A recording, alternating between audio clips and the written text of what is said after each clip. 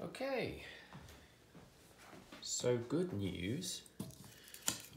I undid the frame and this is the result.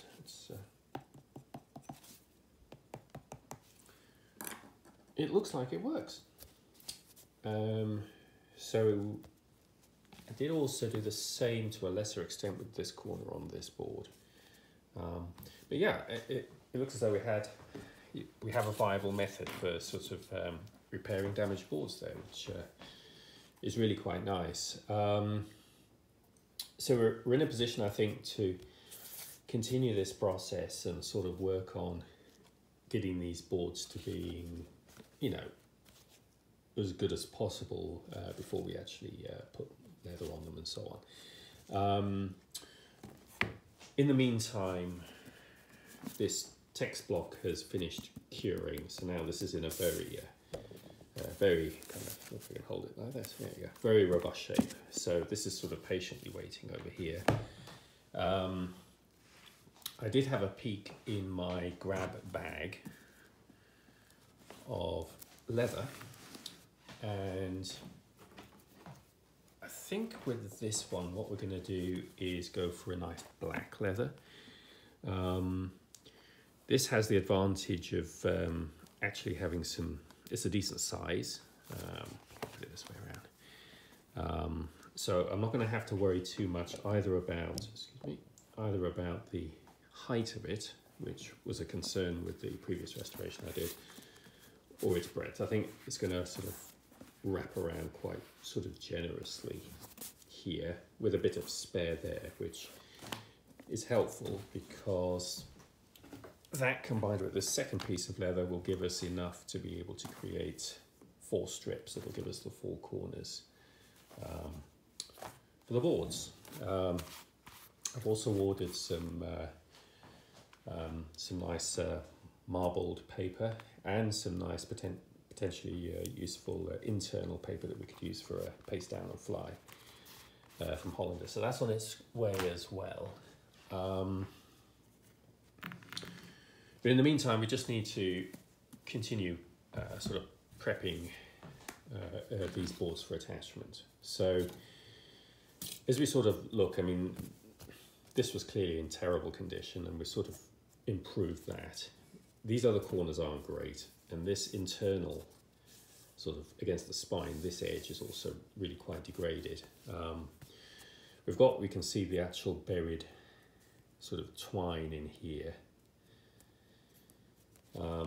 Now, because we're using that black leather, we've actually got enough room to be able to remove a strip of this leather, get rid of this twine, and actually build out, sort of stabilize and just sort of build out this edge a little bit. And also maybe just do some repairs here. So let's do that first. So what I'm going to do first off is I'm going to remove a leather strip to expose those ties. So I'm just going to draw my knife gently across here to remove this leather. I'm using really little force. I only want to cut through the leather, nothing else. And it'll all come off very freely anyway because it's so degraded. There we go. That's what I want. Per the previous video I did in this playlist, I want to try and keep as much of this leather on as possible because I think that'll reduce subsequent wrinkling when we actually cover this ultimately with marbled paper. There we go. So you can see these holes and ties. They're sort of going up here and actually through. So that kind of tells me, let's just see, do I need to maybe remove a little bit more? Just gonna see that's let's just have I removed enough?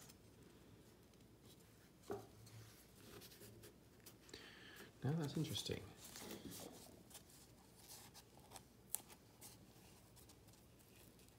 A little bit of an experiment here. Let me just see if I can pull on this. Where the other piece is, because it could actually be internal in the board. I was expecting it to be buried there and actually visible through, but it doesn't look as though it is, which is an interesting finding.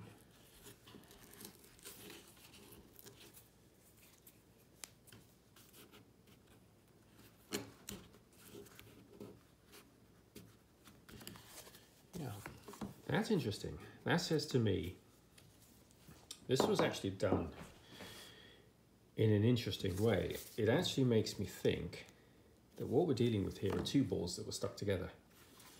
And the reason I say that is, maybe the easiest way to demonstrate this is if I sort of excavate this tie here, I can sort of show them at the point I'm trying to make here. As I pull this through, it comes through that hole. Okay, that makes sense. But then where does it disappear here? It goes in again, has no apparent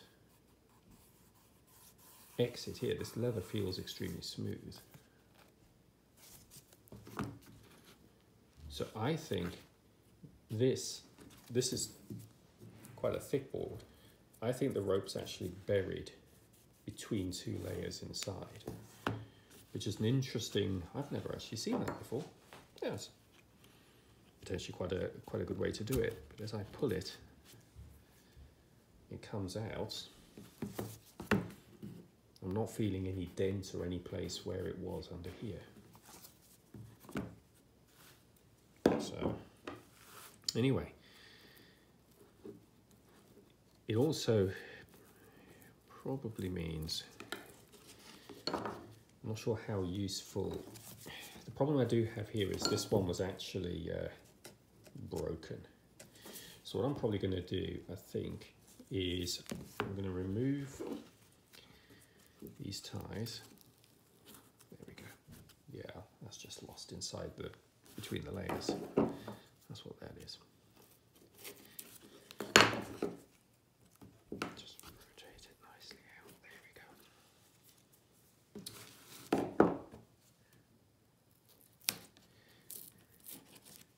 go. It's actually quite a touch of high quality, that, the fact they actually buried the twine inside, because that's not something I do. I always sort of have it coming out of here and then rely on sort of paste downs to sort of, and fabric to cover what I'm doing, whereas they actually did it between two boards, which is a nice touch. Beyond my skill set, unfortunately. I don't know how to create boards from scratch.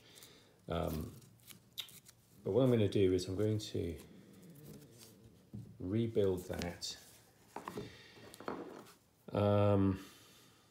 I don't want to have the holes going this far into the board.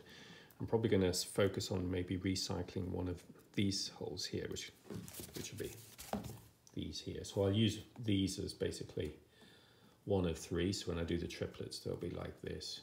So I'll only be drilling 2 extra holes. Now we do have 7 ties, so I'll actually have to do a triplet here and here as well. But eventually we'll end up with a nice sort of solid board here with 7 sets of 3 holes. And I'm going to build out this corner as well. We'll be using this method. Okay. Okay, so I've been going through the process of building out these boards. And what I did was on the corners, I've reinforced with more of this papier-mâché and then just folded over some binder scraps like this. And it just makes for a nice corner such that when these actually dry out, there'll be some rigidity there. On this back strip where I removed that strip of leather, I wanted to maintain the holes that the previous bookbinder had made. So that's what these pegs are here. I'm going to create 2 new holes, and obviously there'll be holes in triplicate, but you know, for now I'm just sort of packing this edge with papier-mâché, putting a binder sort of strip of paper over it like that, but keeping those sort of holes open. I just put a great big blob of papier-mâché in there by accident. So I'm just kind of finishing up here, just doing it with this corner here. And it's just a matter of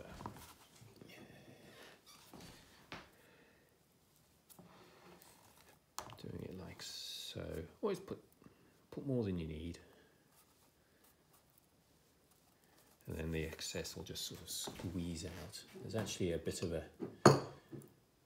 this edge at some point has taken a bash, so I may as well just reinforce that as well, like so.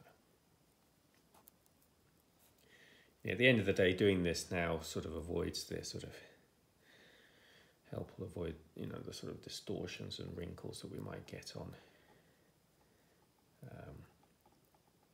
paper covers when we finally put them on. And then what we'll do here is just grab a bit of, just put a smush of glue on here, like that. Two. Like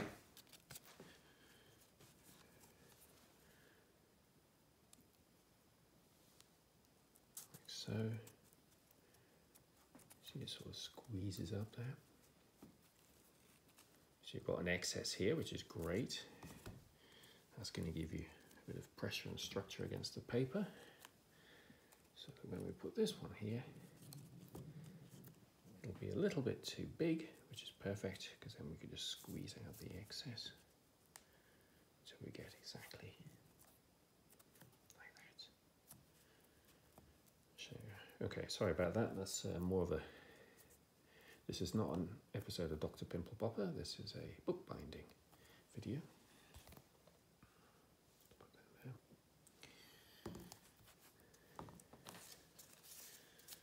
And I'll just use this little strip of paper here.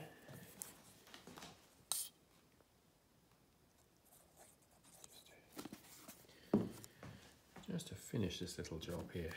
Again, it's just, I mean, obviously the papier-mâché itself is glue based, but this just creates a little bit of extra structure so that when it's all covered, it'll all be good. Okay, that's basically it. So these boards are now going to be set to dry. This is going to take a couple of days for everything to really dry out and go hard, and in the meantime we'll be waiting for the paper to arrive from Hollanders anyway. So there we go. I think that's set for now. So here we go. These are set. I'm going to leave them to dry. Our text box ready to go. It's in good shape. We've got the leather. So now we've got all the components other than the decorative paper, and we'll be ready to move ahead.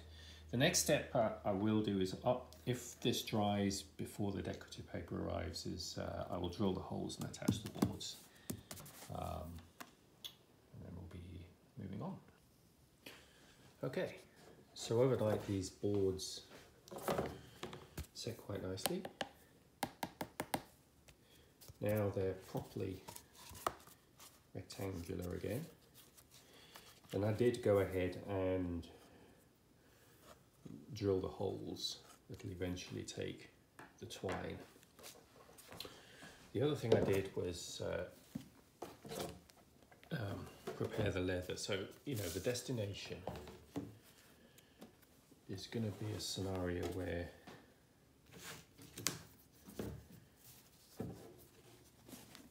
the boards will be like this, and we have this nice piece of leather here. It's going to wrap around, Now we've got really prominent bands, so those are going to show through really nicely. So that'll be quite nice. I also went ahead and prepared the corners. So as I've mentioned before, there's a sort of a little mathematical formula to doing it. In simple terms,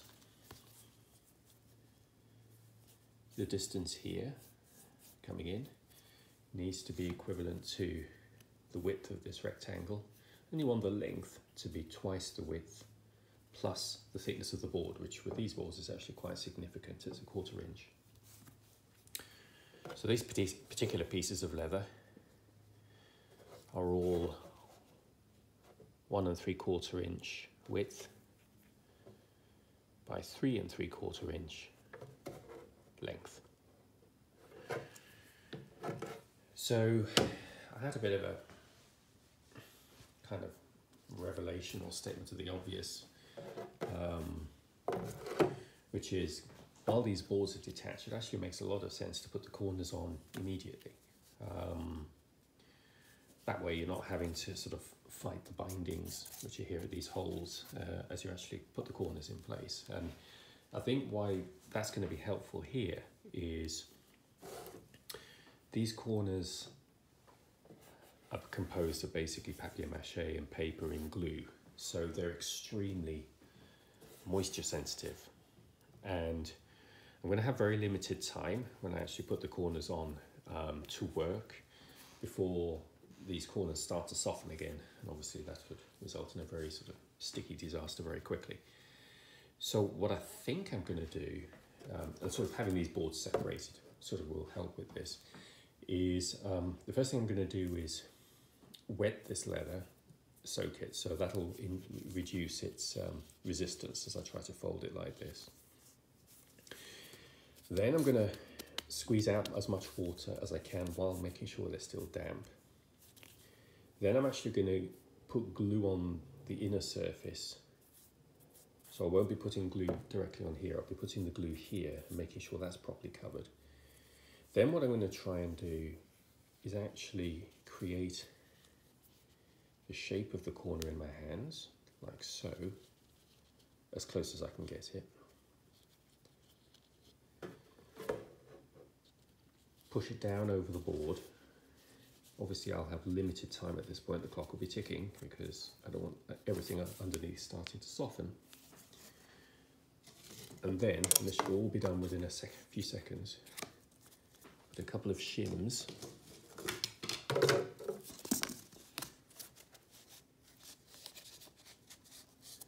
across and clamp the whole thing in place. And if I do that relatively swiftly within a few seconds, I should be in a situation where the corner is held in place, but by the same token, the underlying structure of however we built the board isn't starting to soften yet. So that's the plan. Let's see if it works.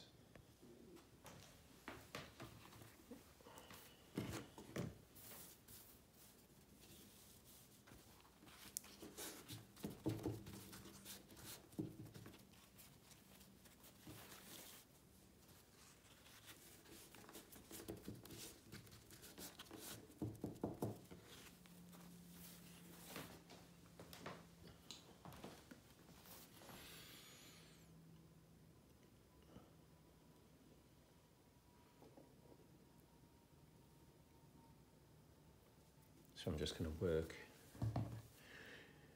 the glue into the fibres of the sort of fur side of the leather.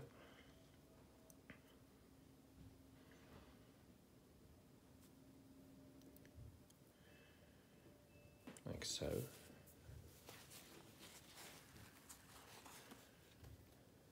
And then I'm just going to bring this down to the edge of the table here, and then make this into the right shape. On it goes. Now, the bulldog clips I have aren't big enough to actually cope with 2 shims, as well as the thickness of the board and the leather, so I'm actually just using a bit of card here.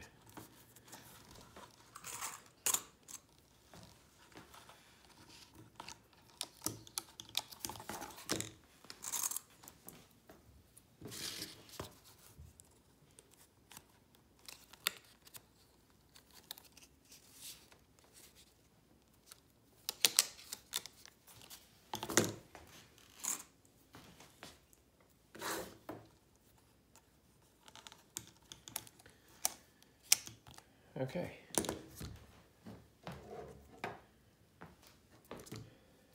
So there we go. We'll let these set in place. And then I think the next step is going to be to actually do the board attachment to the text block. And then we'll be able to put the leather on, and at that point then we'll be waiting for the decorative paper to arrive. Okay, so these corners came out pretty good. Some slight indentations from where I had the bulldog clips on, they'll fade. Bit of a gap there, which I'm probably I'll fill with some blackened papier-mâché at some point. But either way, it's all in good shape, which given the state of these corners originally is a bit of a turnaround for these boards. Boards are attached. If you want to see how I thread these boards with this sort of twine into the holes, check out the 1586 playlist of Alforeccia del Divino Amore, which goes through that in detail, and shortly I'll be sort of gluing this up. So we're in a position to prepare the spine for leather attachment.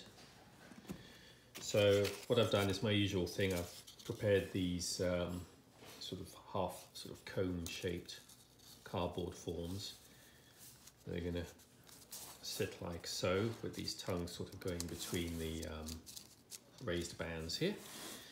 So let's get these attached.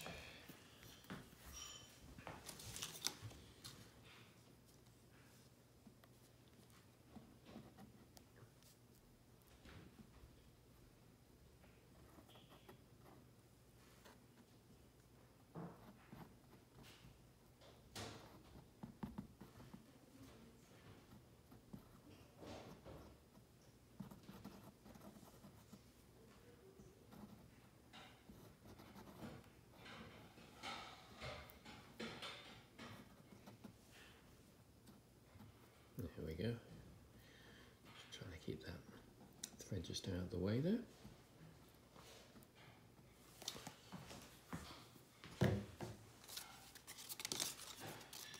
This will go on like so.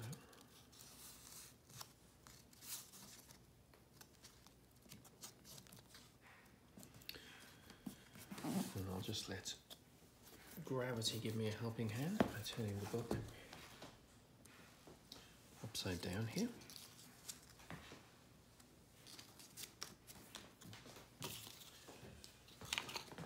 Continue on the other side.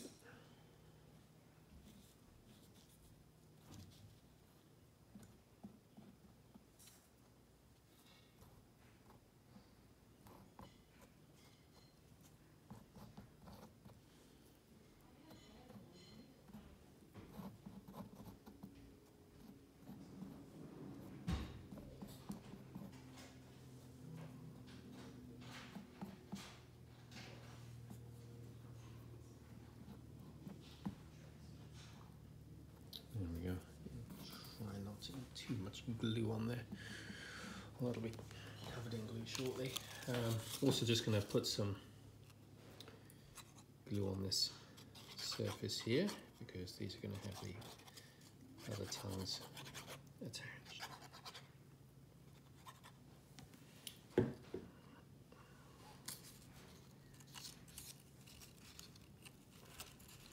And the rule I always mention is no glue on the fabric, only on the boards or to attach the cardboard to itself, like so. And then just to make sure that the cardboard sits as low as possible, I get a pin and just push it directly into the text block like so.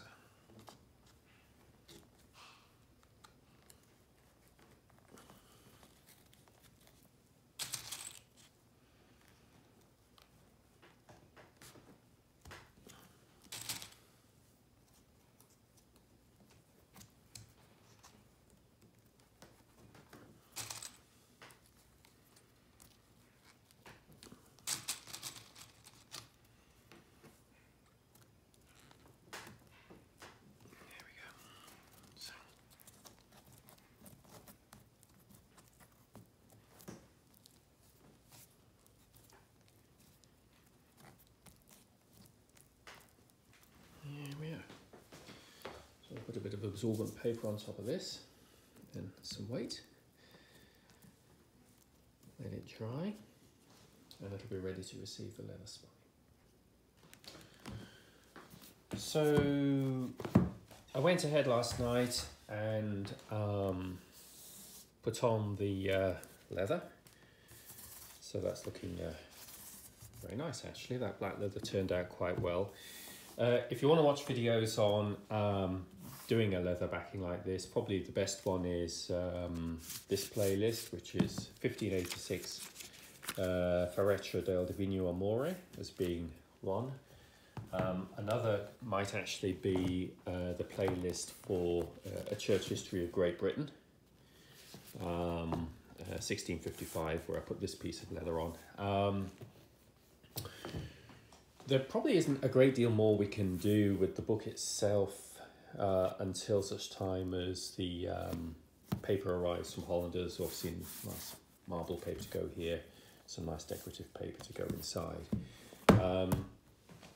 I have given some thoughts to labelling though. With this previous restoration I was able to sort of recycle a label that sort of worked out quite well here. The beauty of black is it's a shade, not a colour, which means it gives you a bit more license in terms of choosing whatever colour you want to put here. So what I was wondering was, you know, could I, for example, have in this compartment, or maybe this one, sort of Abraham Cowley's works, 1674, and then maybe at the bottom, another label that goes Baronet Nugent's copy, something like that. So that's kind of what I'm thinking I'm probably going to experiment with. Sort of stamping and labelling is something that, again, I covered in reasonable detail in the Church History of Great Britain playlist. So I basically did this as a sort of first experiment. So I'm probably going to attempt to do something similar. I had, you know, sort of inspired by this red label. I sort of had been thinking, you know, could I use this scrap of leather here to fashion two red labels here, but it's just a little violet, the colour. I think it's a little too much of a contrast. This red has sort of quite a lot of sort of scarlety pink in it, and I just don't think that quite, I think it's a little too excessive. I'm getting very conservative in my old age. So I suspect what I'm probably going to stick with is probably using a sort of more of a muted tone, maybe this. It's still dark enough that it'll show the gilt quite well when we apply the Mitsugi gilting. But I think that's probably what I'll end up doing. But we'll see. If it doesn't work, we just don't stick it on, you know. So we'll see how that sort of plays out here. But anyway, here we go. Waiting for the paper to arrive.